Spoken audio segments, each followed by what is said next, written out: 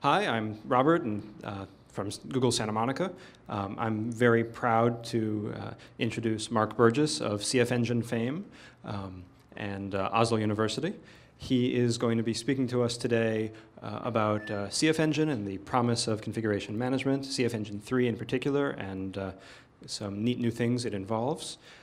If you have questions at the end, please use the Dory page, which is at go/cfengine-talk.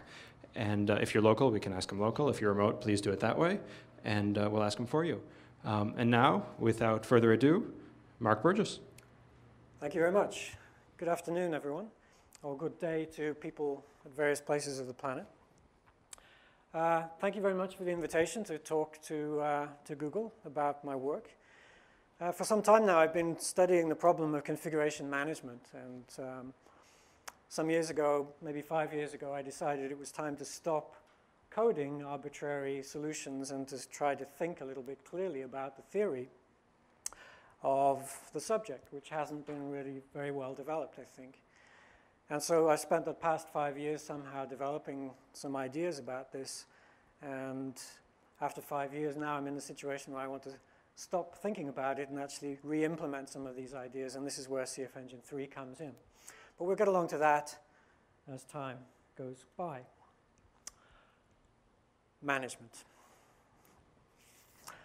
Imagine your reaction if a manager, leader, or even the government, for that matter, said, I'm going to look after you. No, I insist, but here's the deal. You have to take off all your clothes, all your protection, all of your personal protection, all identifying marks. You have to be completely faceless, identical, and you have to allow me to basically do whatever you have to do basically whatever I say. If somebody said this to you as a human being, you would probably be rightfully suspicious of their intentions, and yet this is exactly the model, the principal model that people use for IT management today. Centralized, push-based rollout systems, steamrollering applications to machines, pre-specified, push it out, nobody gets the question. Now, I have all kinds of things that I could say about this point of view. And I'm not known for not being outspoken, so I'm going to try to be a little bit outspoken today when I'm talking about this. But the bottom line is that I want to argue that this kind of thinking is not just maybe a little old-fashioned, or that somehow the philosophy is undesirable, although it can also be discussed on those merits.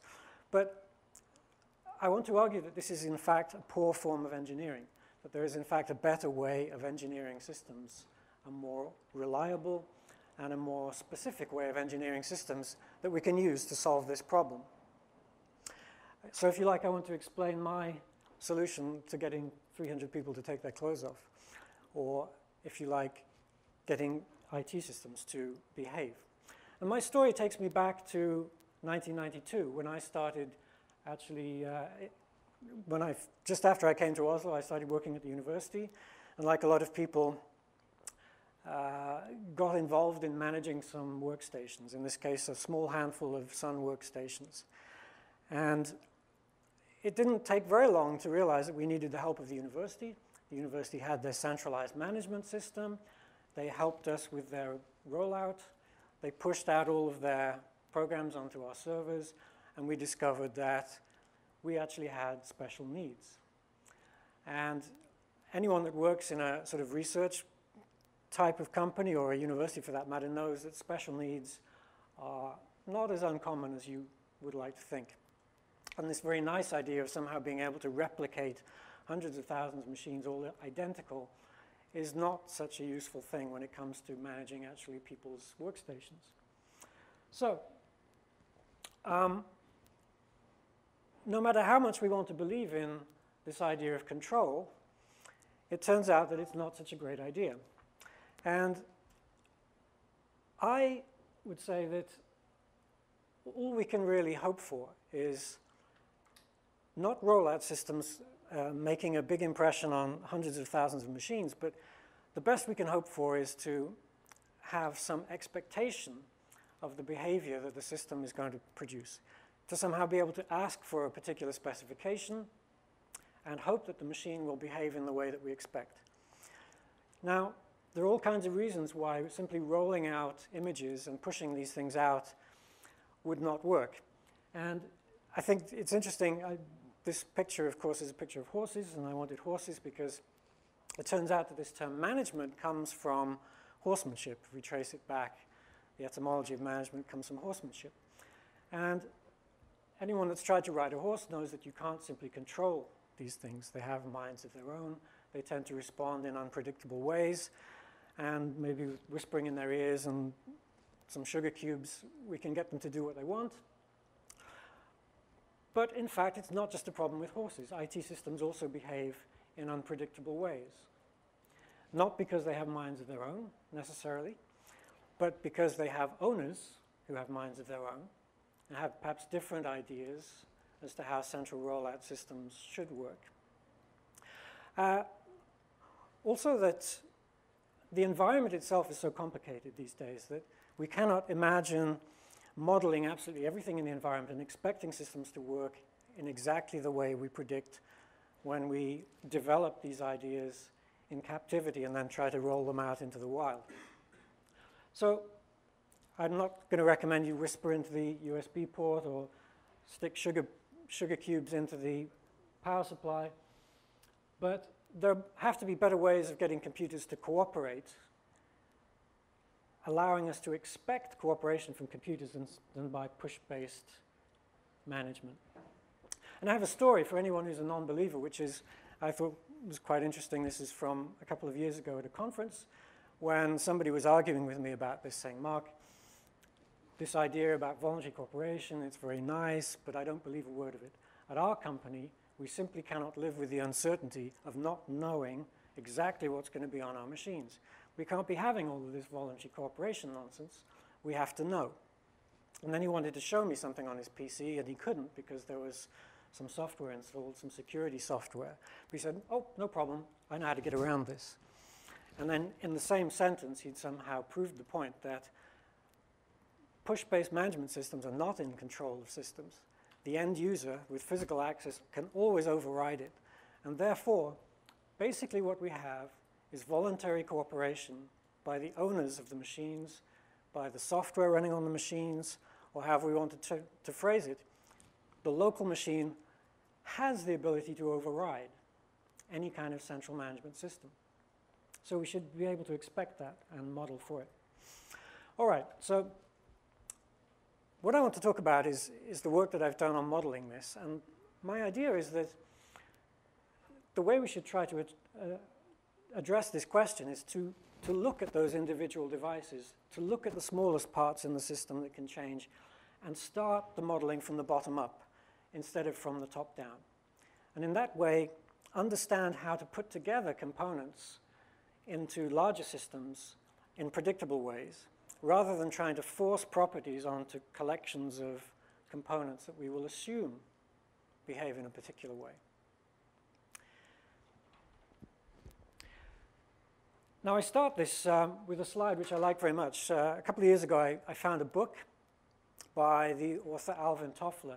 Alvin Toffler was a writer and futurist. At the end of the 1960s, he wrote this wonderful book called Future Shock, which I was lucky enough to find a copy of on the internet.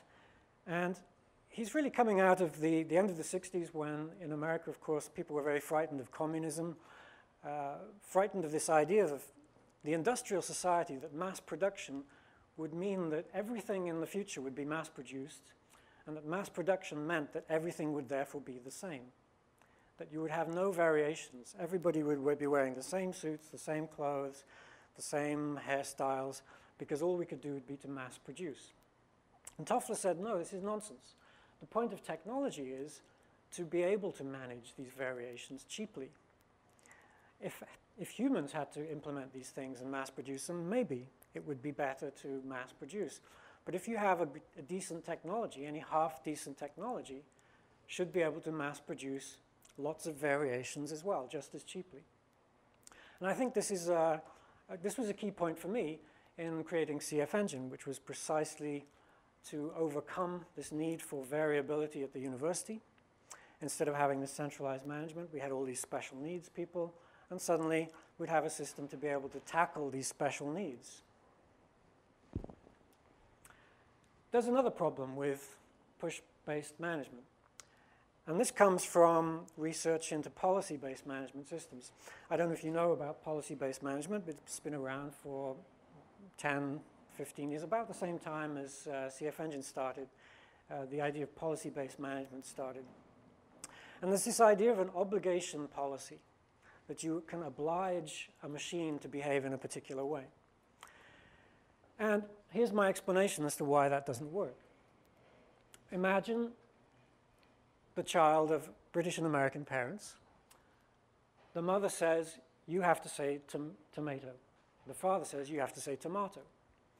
And this poor child has these obliging orders from outside and cannot resolve the issue either way. Cannot make a choice which will resolve the conflict because the information isn't local. Flip it around and look at it in terms of voluntary cooperation. And then you say that you ask the child to promise. Instead of believing on obligations, you make the child promise what he's going to do. And of course, the child can promise to say both tomato and tomato. No problem. He can promise to say tomato to the mother, tomato to the father, no conflict. He can promise to say tomato at certain times of day, tomato at other times of day, no conflict. And the only thing that would be a conflict is promising to say the same thing in two different ways at the same time, which is easily resolved because now the child is in control of his destiny. He has the ability to make the change locally. And this is why I believe the idea of a promise is more useful than the idea of an obligation. I'll mention this again in just a minute. So essentially, the idea of an external obligation doesn't increase our certainty about what the outcome of this is going to be. And what we're trying to do in management is get some kind of idea of being able to predict the outcomes of things. We're interested in outcomes. And with obligations, conflicts are rife. Obligations can be coming from all kinds of different sources, and they're impossible to resolve. So somehow obligations increase uncertainty. They don't reduce the amount of uncertainty. And in a situation of diversity, I think this is important because there are many different sources of ideas, many different sources of the specifications, the requirements people need for having their IT systems. And if we're going to be able to support all these variations, we're going to have these sources, and we need to be able to resolve them.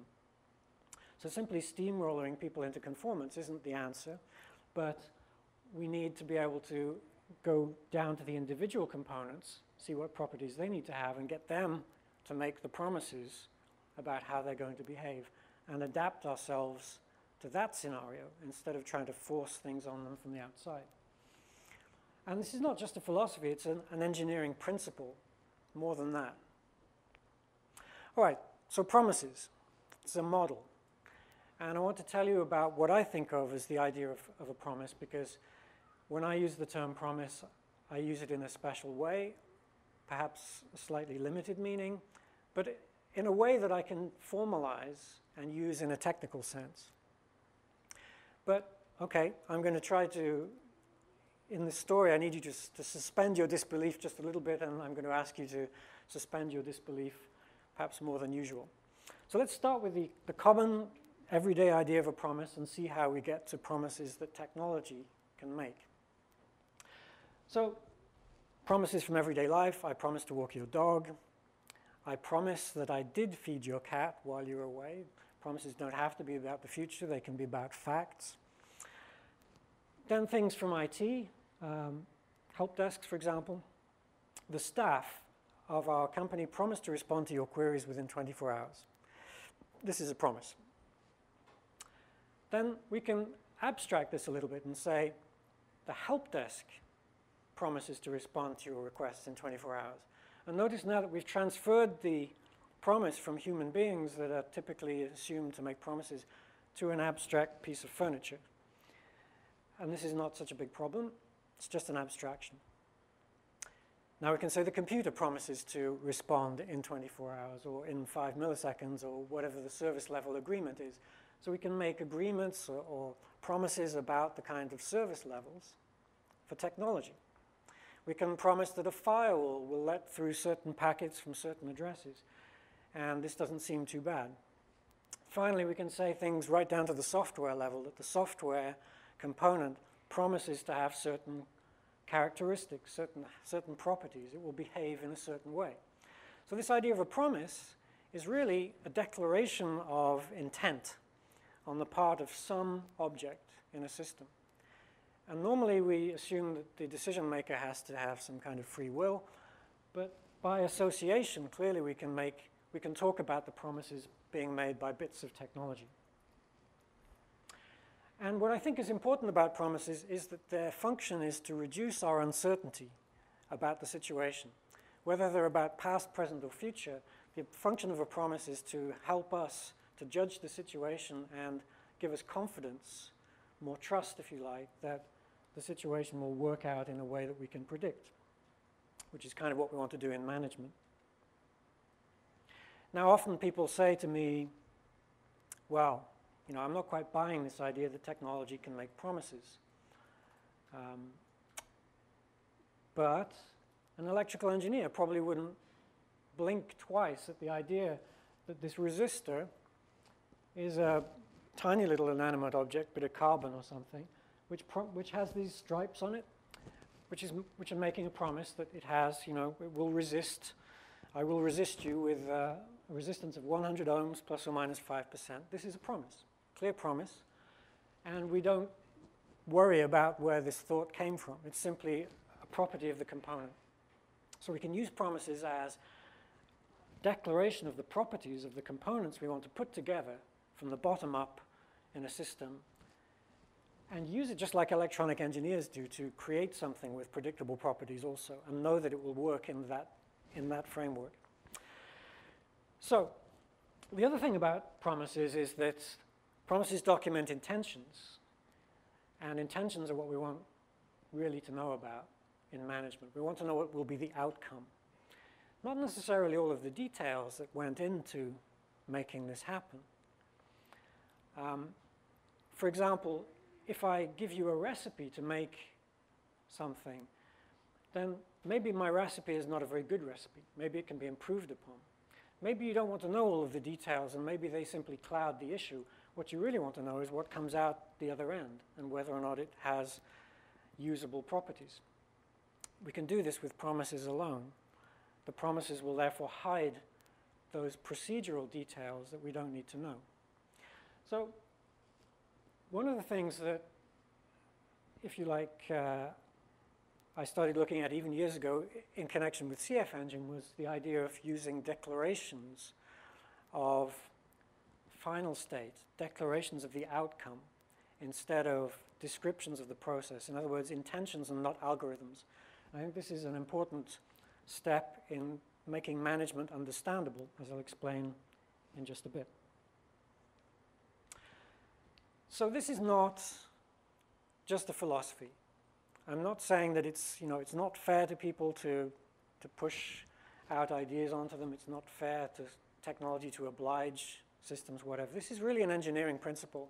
Just as electronics engineers build things up from the bottom up with components, so we should do the same with IT systems.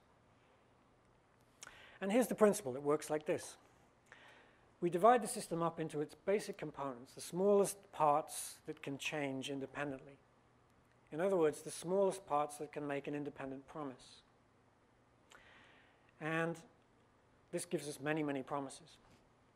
We document all of the promises that we have to make in order for these things to actually fit together into a working system.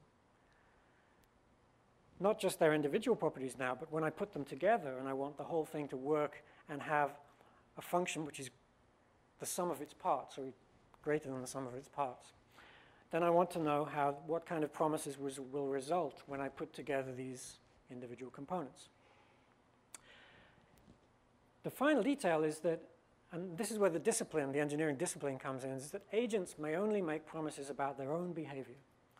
I cannot promise things about other people, This computer here can't promise anything about the behavior of another computer on the internet. They have no connection to each other. Only autonomous entities, individual components locally, can say anything about or can have any expectation of how their behavior will be, and therefore the only promises they can realistically make are about themselves.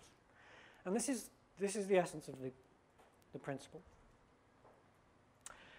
So, is this about declarative versus procedural? Declarative languages, imperative languages. This is a discussion that comes up again and again at conferences, often in connection with tools for configuration management. And the discussion rages. Well, here are two examples. Here's an imperative programming language at the top and a declarative language at the bottom. And I think you can see that they're both as chaotic and messy as each other. So it's not about readability. I find Chinese to be quite unreadable, but somehow strangely beautiful, but definitely unreadable. But millions of Chinese have no problem, so maybe the problem is with me. Well, the same thing with declarative languages. It's not the fact that they're declarative or imperative that's the problem, it's whether or not they describe their intentions clearly. And if you pack these things full of detail that's not relevant, if you pack them full of procedures that may or may not be optimum, may or not be correct, suitable, whatever, then you're hiding the intentions, and this is a problem. So in favor of promises is hide these procedural details, hide the imperative details, and simply talk about the intentions. Now the controller paradigm could also do this, of course. It could talk about, I want you to do precisely this. I don't care how you do it, but I want you to do this.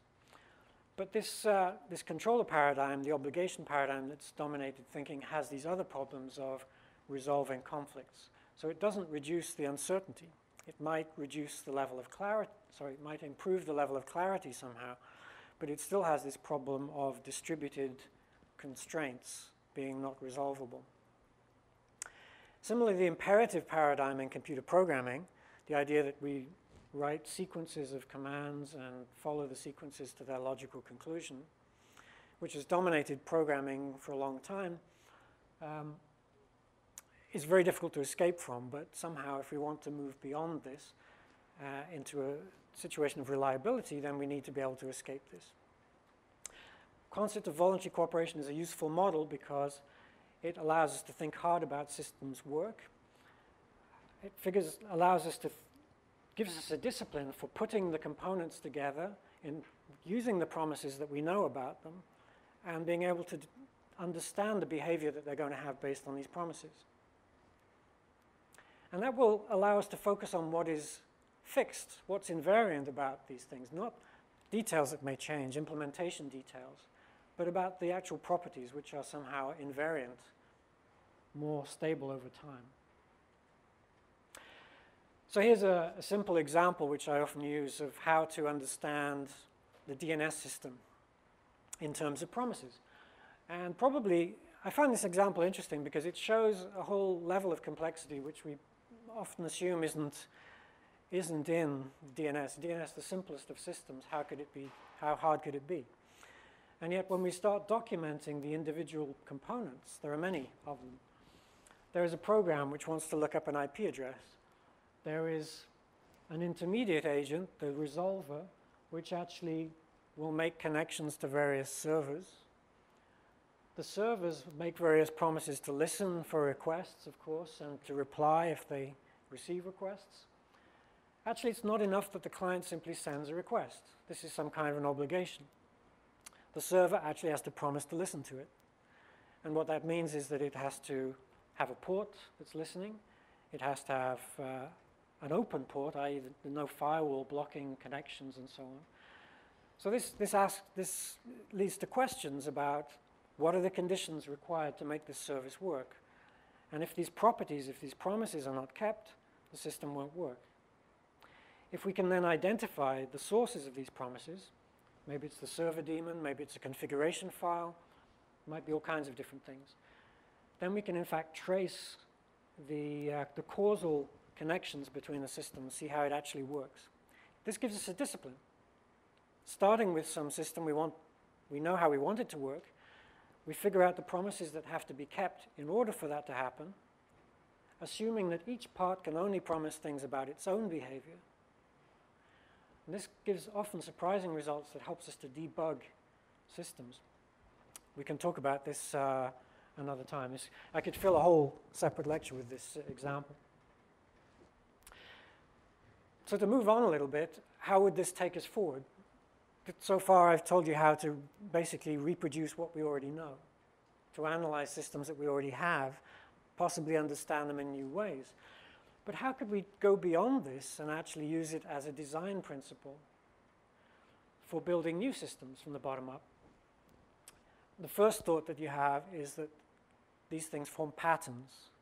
And as we separate the system into these individually changing components, and the promises they make, they form certain structures. These structures, patterns, can be copied, reproduced. If we have a certain bunch of things that make certain promises that give certain results, then probably the same bunch of things and promises would have the same set of results somewhere else. So we can take this as a new component. And what we get is a kind of molecular chemistry. This is the atomic view of computer science. Each agent with its promises is now like an atom. Each promise that it makes gives it a property. So in chemistry you have, will it bond to this or will it bond to that kind of element. In IT we have, will the DNS server bond to its client because it has some listening open port? Is there a binding between them? Will these things operate together? What kinds of new systems can I make by binding DNS to a web server, to a database, for example? And we come up with these generic patterns which can be reused. So these promises give us a way of talking about the chemistry of systems, if you like, the way of building reusable components, molecules, if you like, of computer systems, and therefore being able to reuse the concepts. So this is about promises. And this is somehow the model that I spent these past 5 years. Maybe you think this is something that could be done in 5 minutes. It took me 5 years. Well, maybe I'm slow. But it took a long time to figure out the simple stuff, finding the simplicity in it. And this allows us to describe systems. So now what we want to do is to try to take this and apply it to the idea of infrastructure management. And I've given you a clue already from the last slide about how that might possibly be done.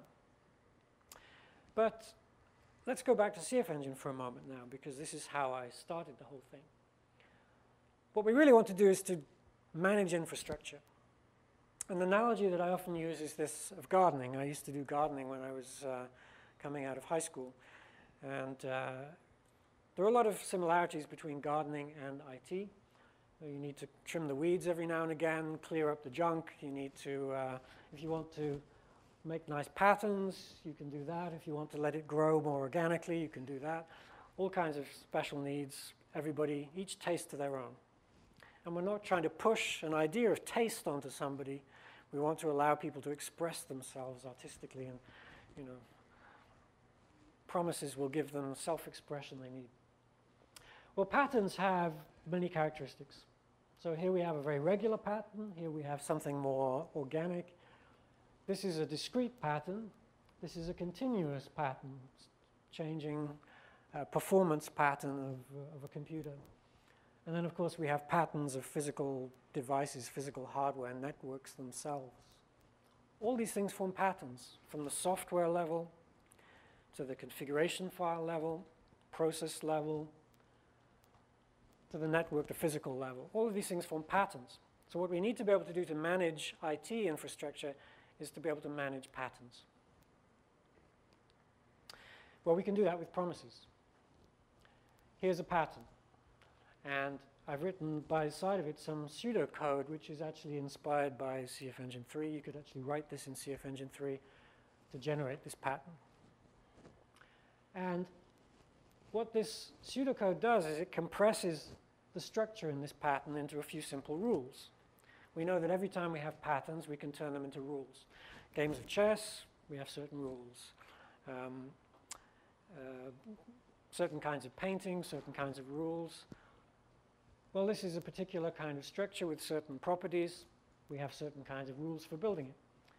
So we can turn components with promises in between them into components binding together, making patterns, and this will allow us to build IT infrastructure. That's the idea. And then comes the crunch, which is this unspoken hypothesis which underlies all of configuration management, actually, which I have to say is not proven. And that is that all behavior that comes out of a computer system is basically associated with some kind of configuration. That what we manage is the configuration, what we want to get out of it is the behavior. And the idea is that if we configure the computer right, it will behave as we want it to. Now, this is not simple, it's not obvious, it's not even necessarily true.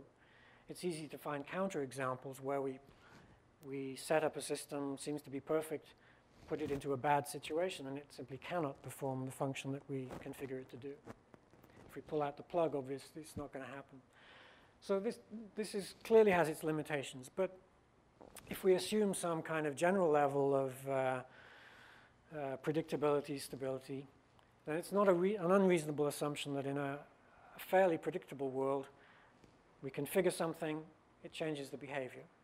And we can somehow control or turn the knobs to make the system behave as we want. We do this by restricting, at least in Cfengine, we do this by restricting to certain kinds of promises, promises that have particularly predictable behavior.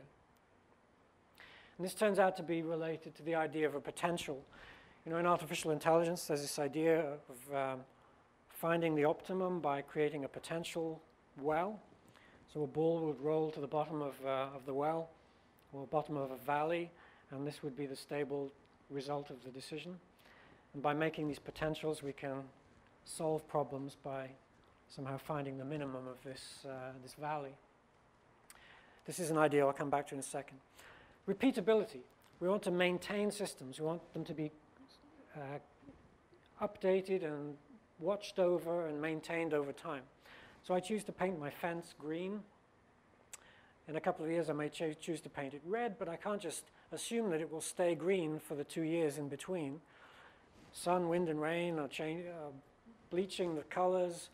Animals are leaving their deposits on it, and so on. It has to be maintained. The color has to be updated. The original intention has to be continuously maintained. So we need to be able to repeat these promises. And promises imply somehow that if I make a promise, I'm going to keep this promise over time also, not just I'm going to keep this promise for 5 seconds, but it's going to last for a certain amount of time. So the idea of a promise also somehow embodies this idea of maintainability. Now in Cfengine, I have this picture that I use quite a lot to describe the way that Cfengine makes decisions as opposed to other scripting approaches. This is the imperative approach. This is the Cfengine approach. If we're trying to build a system in the traditional way, it's somewhat like climbing a mountain, climbing up a hill climbing. We do one thing, we stop, we do the next thing, we make a turn, we do the next part, and each part, new part, builds on the last thing that we did. So it's a sequence of changes forming a path. The trouble with this is that it's easy to interrupt the path. If we put an obstacle in the way, if one of these steps fails to complete, then the path is broken, and there's no obvious way of resolving it. This is the potential approach that I mentioned, the artificial intelligence approach, if you like, or the decision potential approach, the Cfengine way, and also somehow the promise way of doing it. We turn the mountain upside down and say instead of getting to the top of a mountain, we want to get to the bottom of a valley. And we arrange for the system to behave in such a way that it will always roll into this point. No matter what change we make, it will always get back to this predictable point, the golf ball hole or the black hole, whatever we want to call it. And this is the key to having maintainability. So at the bottom of this is green fence. And if any kind of change pushes us away from green fence, then it will roll back. The automation system, the maintenance system will push you back to this state that you want to be in, which is this spick and span green fence. You have a question? Yeah, you talk about an AI approach. This is going back to the convergent system or autonomic. In AI, you have a situation where you can have localized minimum, which is not the actual. So the question is, can you have localized minima, which is a problem when you're trying to optimize these kind of landscapes? Yes, you can, but there's the next part, which is the way to avoid that. The other part of the decision-making potential here is that each one of these holes, these black holes, should represent an independent aspect of the configuration itself. What does that mean? Well, let's say you're managing files. You know that you can manage the permissions on files independently from the contents of the file. The owner of the file can be maintained independently to the permissions and the contents. These are three orthogonal changes that can be made. If we always make our policy in terms of these orthogonal directions, then there is never going to be an impediment. There's only going to be a single global minimum in each individual thing. And the only problem we're going to have is if we start making things dependent upon each other. So avoiding dependencies between the promises is the second part. Again, sort of making not just the agents autonomous, but the promises themselves non-overlapping and autonomous. And it turns out that this is optimal in a different way as well. What we do is we create a new language, a new alphabet of commands, if you like, for coding these promises about systems. This language, is a bunch of symbols which basically represent promises. So promises to set file permissions, promises to set contents, promises to set ownership, promises to start processes, promises to configure interfaces. There are many possible promises. They don't overlap, they don't interfere, but they can all be couched in this way of a global potential. Now, when you do this, you find that you need only a single promise to represent the entire process. One symbol for the whole thing, which is somehow an optimal coding. Because in any program to correctly configure a machine, you need each symbol once and only once. Which, if you know about information theory, my friend Shannon here, Claude Shannon, told us is a maximum entropy distribution. It's the highest amount of compression that you can achieve in a language coding. In other words, each symbol or each promise contains the maximum amount of information for its representation. Or somehow we've put the maximum amount of meaning into every bit of symbol, every symbol in our language, which sounds kind of good, but of course, this is a theoretical result, but what it tells us, I think, is that we can improve our understanding of a system by reducing the complexity to just a few simple statements. And each statement has the maximum, if you like, level of meaning per statement that you can achieve. So the message from this part is that promises should somehow form valleys, and they should form valleys in these orthogonal directions. If we can do that, we can create a system which will simply roll into its correct state. And this is the idea behind Cfengine. That we don't have to specify these recipes, we just specify our intentions, and the automation will make it roll into the correct state.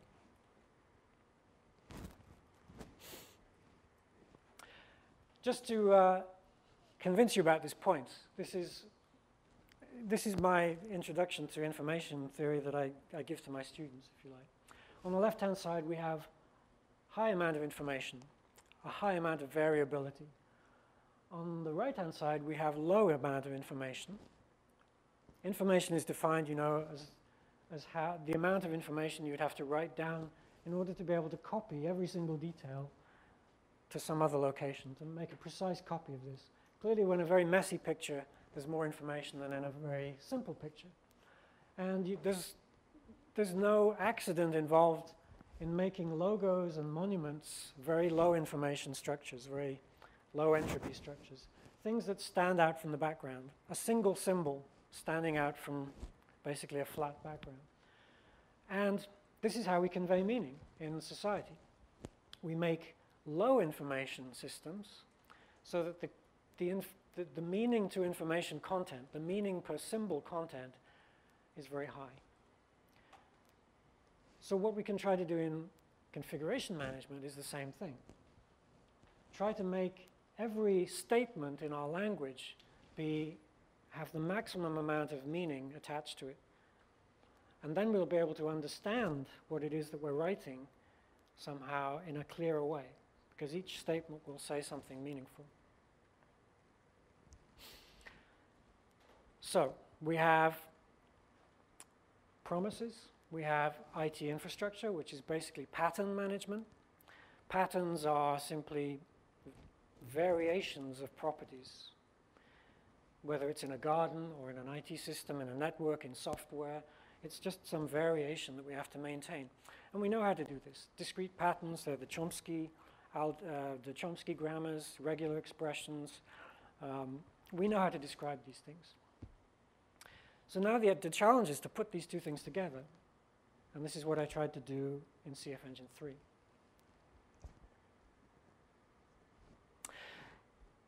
So Cfengine 3 tries to be a model of promises. The syntax tries to represent promises, and we try to create a language which allows us to represent patterns of agents or patterns of components that will make these promises. The idea being to allow us to see the intention behind our configuration in the clearest possible way. A promise has three things. It has somebody making the promise or some component making a promise. It has somebody to whom the promise is made. Now in IT, that might be a documentation process. Who is it that needs to know about this component, this property, sorry? Who needs to know about this property in order for the system to work? Or maybe in order to debug it later.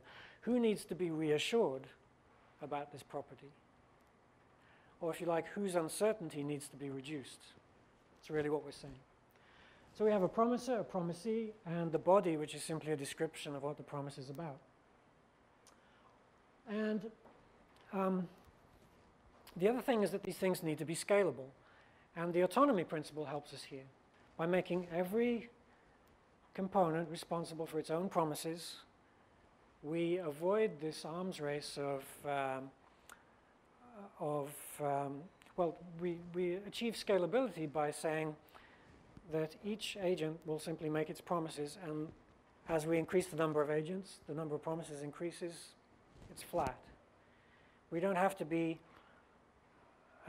forcing obligations onto these things from outside in centralized ways, creating bottlenecks, and needing to upgrade our servers, our centralized management points. We don't have to scale them up as the number of hosts increases, because promises will scale automatically. If every machine is responsible for itself, we add new machines, then each machine is doing the same amount of work. It scales automatically. So here's the promise model. This is just what it looks like. I'm not going to describe it in great detail. It'll be another talk. At the top, you see a simple promise. The file etc services promises to have permissions 644. To whom does it make this promise? Well, maybe the security staff, maybe an automatic monitoring system wants to know about this. Doesn't really matter. Sometimes it's not important to whom promises are made. The fact is that they are made and they influence our behavior. A promise, of course, is something to be watched and maintained, verified, checked, and therefore its documentation allows us to clearly relate these checks to the original intention. This shows the syntax that we might use in Cfengine 3. It has a type, files. It has the object making the promise, etc services. The little arrow and the who symbol is to whom the promise is being made. It's an optional thing. For now, we use it for documentation purposes. And then the body of the promise follows. And the body can be parameterized using reusable templates so that we can somehow create generic promises that can be reused in many different situations. Here are some other promises, and these are, in fact, patterns. You notice they contain regular expressions. So here's an example of how we might do some kind of key management, SSH key management. So all of the users under home /homes.star matches all of the users, of course, in their home directories. And we're looking for the directory .ssh authorized keys. We're going to do some edits in this file. We can also, once we start putting patterns in, regular expressions, start using things like back references and all of the power of regular expressions, the ability to match patterns in the infrastructure and use the patterns themselves in the description of the promises. So, in other words, take this garden, look at the way it is now, and make these alterations relative to what it is now, as opposed to describing it from scratch from the beginning. This can still be done in a convergent, consistent way, but it somehow increases our expressibility in terms of the promises, the patterns, I'm sorry. So here's how we might use back references. Here's another promise, which is a search replace promise, saying any line in my file that starts with the hash symbol and continues in some way with anything is a shell comment. Is a shell comment. If we wanted to convert all of our shell comments into C comments, for example, we could simply take the pattern the way that it is and rewrite it in terms of the existing pattern and promise that that will always be replaced in that way. It's a convergent, has a fixed endpoint, it's completely stable, it will converge to the same point at the end, it's predictable. We can be certain of the outcome. And the expression is, in fact, very simple. We can, of course, make other... I'm showing these examples about edit files because people's favorite feature in Cfengine is editing text files, it turns out. I'm not sure that that's a good thing, but at least this is a way of improving the ability to edit text files. Finding a region in which to start and end an edit. So if you have a file containing a whole bunch of lines, you may want to restrict your edits to a particular region. You can identify the region through its patterns. How does it start? How does it end? Inside this region, we search for other patterns. So patterns within patterns. These are the grammars, the Chomsky grammars, the regular languages, or context-free languages. And we end up with a bunch of promises expressed in terms of Cfengine 3 language or whatever. And at the end of a configuration run, we can count up how many of these promises were kept, how many of them had to be repaired, or how many of them just weren't kept and weren't repaired. And this tells us something about the state of the system. Was it good to begin with? Did I need to fix it? If this is running continuously, how often do I need to fix it? What is it that's changing the most often? So I can now relate the changes happening on the system to my intentions for the system. Not simply that such and such a file changed on such and such a machine at this time or that time, but this promise was broken. This promise that has a certain meaning, which I can attach to my understanding of the system through this declarative documentation, was broken. And I understand its meaning more clearly because it was based on my intentions. Well, I'm belaboring this point because I think this idea of promises is so important, and the understanding issue of it is important. And the thing that I focused on actually a lot in Cfengine 3 is connecting configuration to documentation and really improving how to improve our understanding of the rules that we code. And the first thing you can do, of course, is to tie it into knowledge management. So I was mentioning to some people at lunch, knowledge management works in pretty much the same way as configuration management by promises. You can have a kind of semantic web of knowledge. You have a topic, an issue, and it's related to another issue in a certain way. So here's an example that this is actually made using Cfengine 3. It's a web page generated by Cfengine. And here's an association. It's saying budget is the topic du jour. And it's saying budget is an aspect of business-driven IT management. So we can click on business-driven IT management, and this will take us to a new page, which will start telling us all of the information about business IT management. But if we stick on this one, you see at the top, so topic budget, says occurrences of this topic. This is a promise. It's saying that this document, which is related to here, contains information about budget. And it contains information of type management issues. These are promises. So documentation can also be understood using this idea of promises. And so it's natural to try to bring together the idea of documentation with the idea of the configuration requisites for the system and say, I can understand more clearly this configuration by relating it to this documentation. And even the documentation itself can have other topics which are related, which will allow me to understand it even better, or find out more, or read more, or be inspired more about this subject. So this associativity that is in promises is also extremely useful for understanding. Here is the project for next year, which I've set myself for me and my team. How to create a smart monitoring system, actually, based on promises. We've already said that promises have to be verified. They have to be watched over, monitored, checked. So why not tie in monitoring to knowledge management? Why not have a web page about something like the Apache web service, for example, which points to a bunch of machines running the service. So here we have an association Apache web server is running on, and then here come all the machines that it's running on. This comes out of Cfengine or something, can detect this. Apache HTTPD is configured by, and then here's a bunch of things that tell us about the things we need to configure in order to make this work. When we click on those, we get to the documentation for those things, or maybe we get to the actual promises that have been made about those things. Apache HTTPD depends on OpenSSL. So now we know we have to check that OpenSSL is also configured to make this work.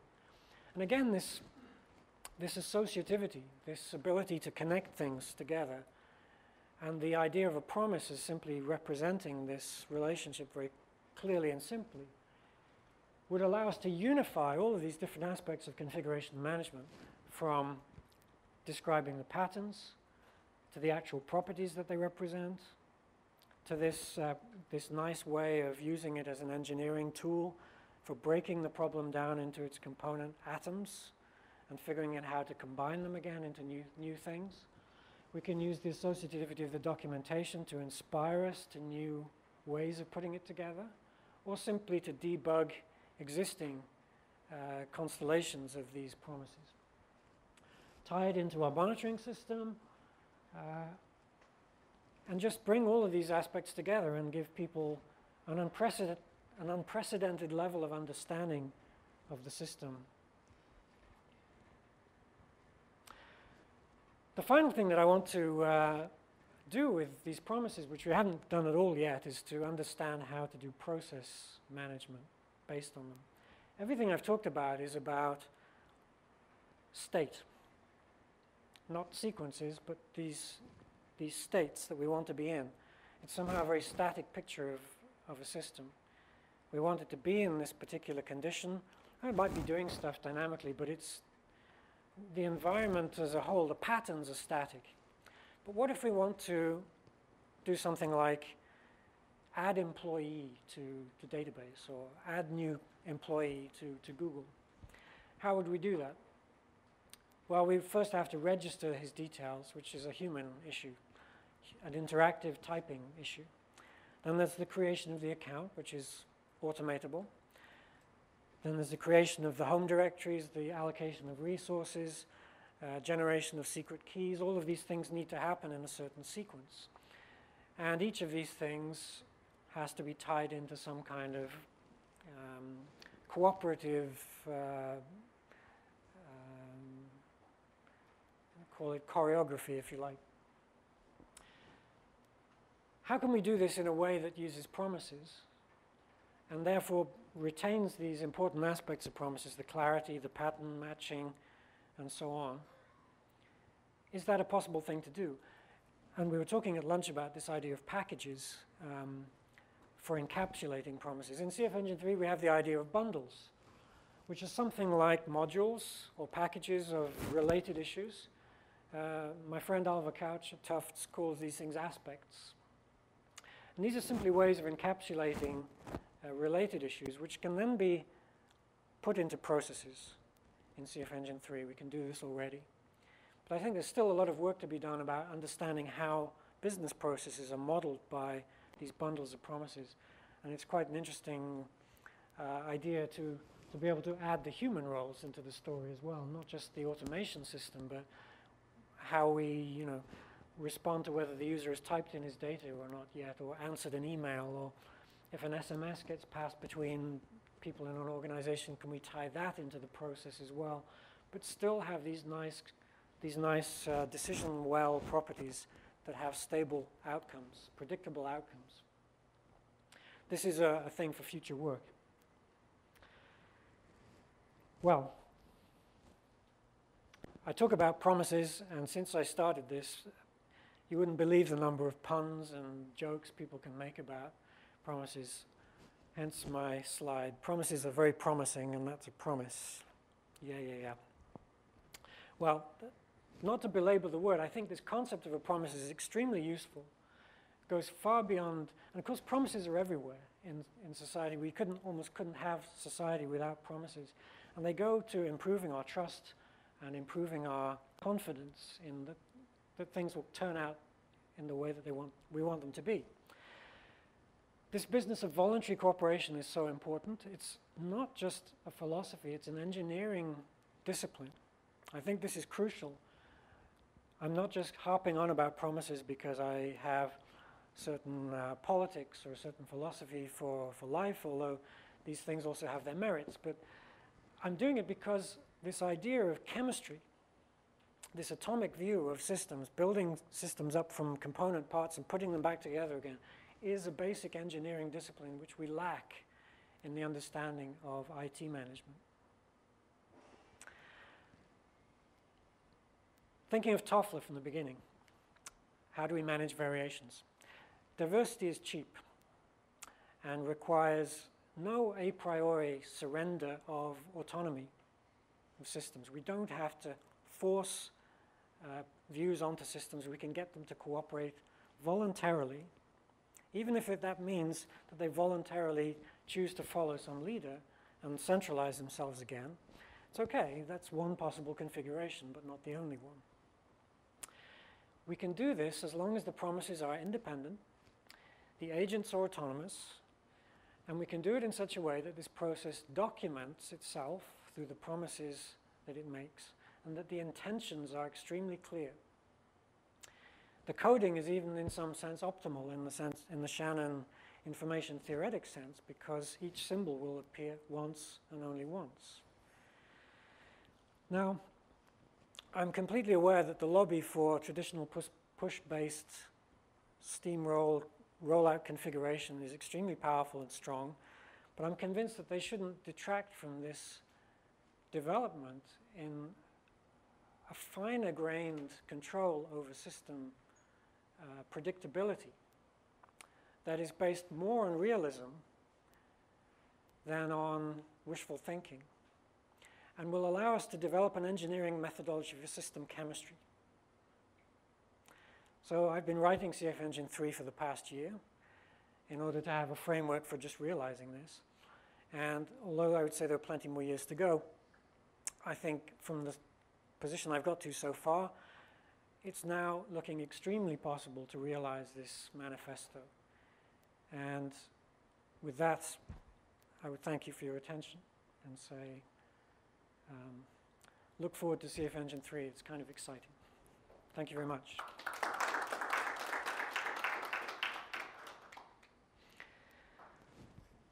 I would be happy to answer any questions if, yes, sir.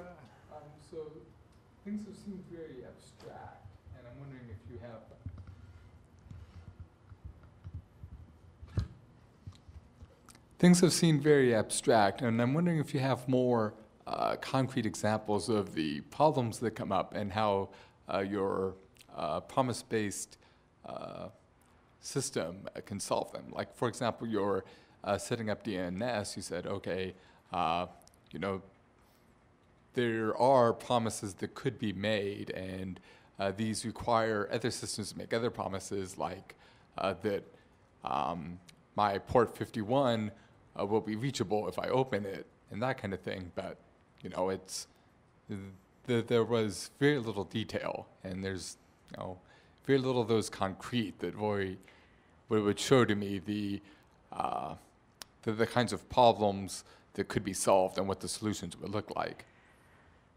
Of course, when you get down to the individual promises, you get down to technical levels of detail. And it's quite possible, it's easy to make these kinds of promises. I'm not quite sure what kind of answer that you want. Clearly, we can make a promise to test a promise to observe whether a certain port is up and running. And if that promise has been, if that is verified, we can make the other promise to use that port for queries. So just for example, the DNS file itself, resolve.conf file, contains a number of promises. I promise to search this domain using these name servers, one after the other. And if I don't get an answer from this one, I promise to use the next one, and so on. This can be understood as a number of promises. But I can make promises on top of that, which of course ensure that this file contains these lines, so that the resolver will always behave in this way. And what I have to do is basically, I'm starting out with an environment in which the technology behaves in a particular way. And what I'm trying to do in configuration management is to make sure that the conditions are correct for this to behave, to work together with other components. So we simply have to put together, let's see, here we are. Where is this file? Well, something like a file looking something like this would contain a number of these issues. And there would be perhaps a promise for etc resolve.conf. There would be perhaps a promise to restart the bind service once this thing was edited, if necessary. There would be a promise on another machine correlated with this one, which allows it to test whether this thing is up and running and adapt its behavior in this case. I don't think that's very abstract. It's actually very concrete. It's a particular thing that you would write in a configuration file, and it would be acted upon. But perhaps I'm not answering the question in the way that you wanted. Well, what's the added power besides just calling everything a promise? I'm like, you could call an imperative program, oh, I promise to execute this little code line, and then this code line, then this code line, and you could call a declarative file. Yeah. Oh, I promise to make all these declarations true. But you know, that's just wrapping a paper called promise around something that's old. Like, yeah. What's the newness? No, I mean, you're absolutely right. Of course, the term promise is, well, the term promise, of course, is not new because they're everywhere in society.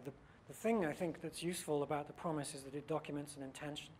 And we take away the focus on this imperative detail. And I repeat this word again and again because people need to hammer home this idea that what's important is the intention and not the detail itself. Technicians always love the details, but in fact these details may even be wrong, they may be inappropriate, and if you repeat them time and time again, they may in fact break the system. You know, in a typical programming language, if you repeat a program twice, it may bring you to the correct state the first time, then you repeat it the second time, it actually breaks the system. This doesn't happen in this model of promises. No matter how many times you repeat the system, these promises are kept in the sense of their original meaning. In other words, they bring you to this very predictable location. And that's the technical difference between just calling an imperative thing promises and actually having this actually having a property which is different. But then what I'm saying at the end with this process management is then how do you add that back? So how do you build on this language of very predictable atomic changes and then try to reproduce something imperative like a business process or a thing with many steps to it, and keep that predictability of each step in a way which, again, a traditional programming language can't do because it's dependent on its initial state. This is not dependent on the initial state, it specifies the final state. And I think that's the key difference. Does that make sense? Thanks. Do we have questions from the larger world? Yes? Have you found that in larger systems you may end up with circular dependencies, right? Dependent promises, circular or deadlocking promises that end up with basically creating a local minimum or ring of minimums that prevent you from getting to your desired final state? That is, that's a good question, and there are several different answers to it. One is, yes, of course, you can create a contradiction. A simple contradiction you might assume is an error. You know, set the permissions on file to X, set the permissions on file to Y, simply an error. And it's easily detectable in this model because the intention is clearly expressed. It's trivial to check. But then you have the situation in what if, you know, I promise to have these permissions first, and then I want to change to these permissions, and then I want to change them back again. Maybe that's the behavior that you want to promise, so that in fact your ring cycle is in fact what you want. You know, maybe you want to open a window for transferring some files at a particular time of day, and then you want to close the security hole afterwards.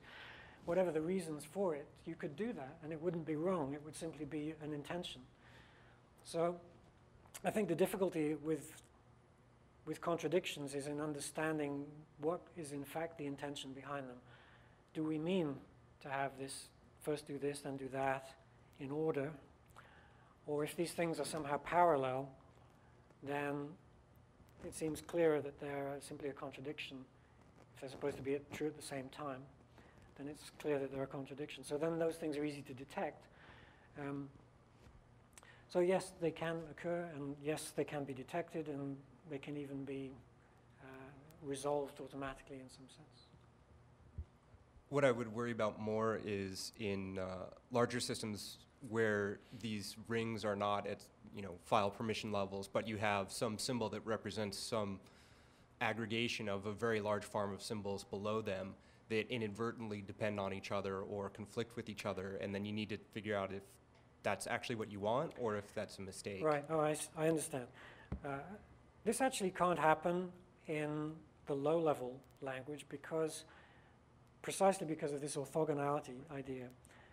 All of these different promises somehow flow through each other or are parallelizable in a sense, so that would never happen. But as you start building sequence on top of it, then these things can start to happen. And that is somehow, you introduce those dependencies manually into the language. And what's nice about the promise model is that it forces you to document that explicitly. Because the basic language is immune to that problem, anything that you introduce will be introduced manually, and you'll therefore be able to see it clearly. Again, it goes to this sort of engineering idea of this as a methodology. By forcing you to make all of these things very, very explicit, it's forcing you to confront all of these issues as well. And therefore, it makes it more likely, perhaps, that you would find them. That's the idea, anyway. Thank you. Sure.